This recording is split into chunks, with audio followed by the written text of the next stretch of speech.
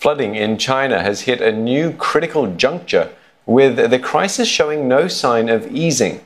The massive Three Gorges Dam has faced the largest flood peak in its history. Inflows in the world's largest hydroelectric project have reached 75 million litres per second, but authorities say it can withstand the pressure.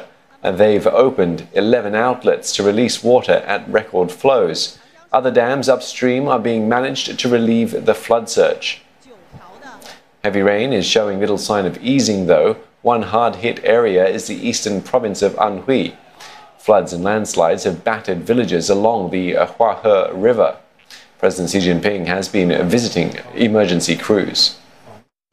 通过你们的斗争、奋斗、坚持努力，